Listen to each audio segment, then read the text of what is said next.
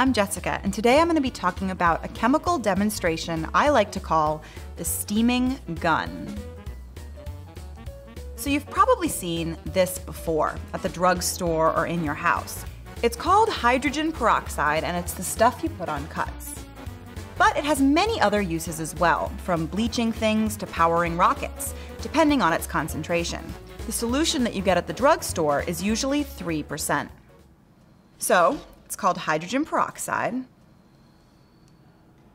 and its chemical formula is H2O2. So the atoms are arranged like this. It sort of looks like water, but the extra oxygen makes the molecule more reactive. Now, if you leave it alone, it decomposes into water and oxygen. The equation looks like this.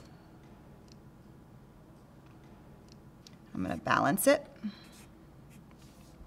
Now, normally you can't see this reaction happening because at room temperature it's very slow.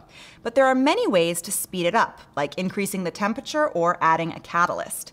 In this demonstration, MIT's Dr. John Dolhuh uses a catalyst to make the reaction go thousands of times faster than normal. Let's watch. So we're going to do this experiment here. And basically what we've got is we've got 4 bottles. We're each going to do the experiment in a bottle. We've got 50 mils of hydrogen peroxide here. And we're going to be using a man-made catalyst. We're going to be using manganese dioxide.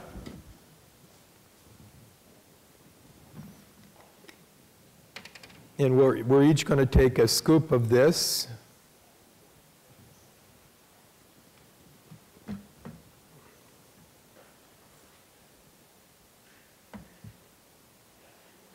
And we're going to put it in.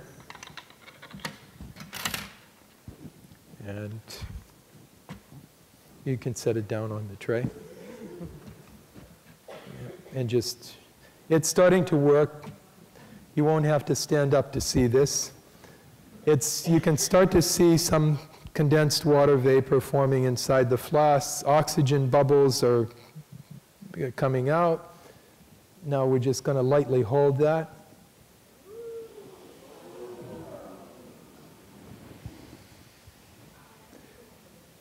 Okay, so what happened? Dr. Dolhuh had hydrogen peroxide in the plastic bottle. Then he added a catalyst, some manganese dioxide, or MnO2, and got a plume of water vapor. So let's talk about how a catalyst works. I'm going to draw a potential energy diagram for this reaction.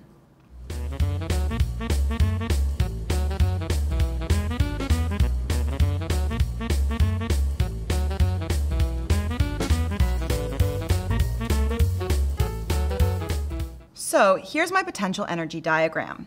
So I've got potential energy on the y-axis and the reaction coordinate, or time, on the x-axis.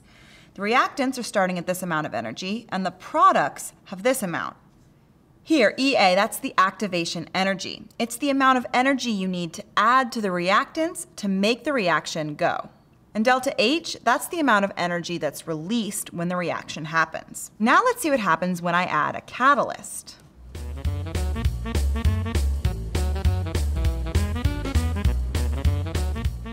With a catalyst, my activation energy is a lot lower. And even a small reduction in activation energy can make the reaction go thousands of times faster than it normally would. But notice that regardless of whether or not you have a catalyst, the delta H, the amount of energy released in the reaction, doesn't change.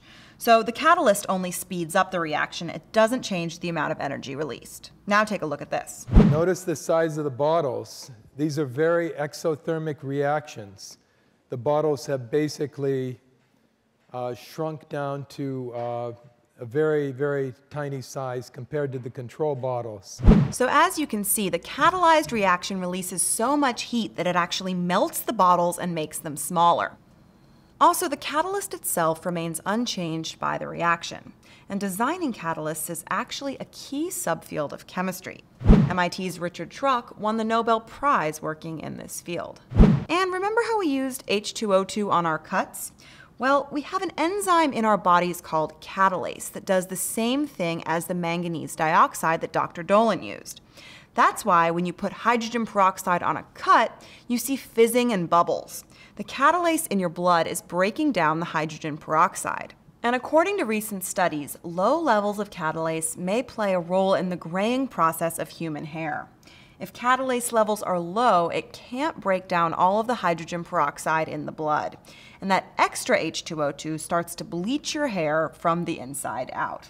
So to wrap up, catalysts don't change the products of the reaction or how much heat is released or absorbed. They only change the time it takes for the reaction to finish. All right, that's it for me today. I'll see you next time.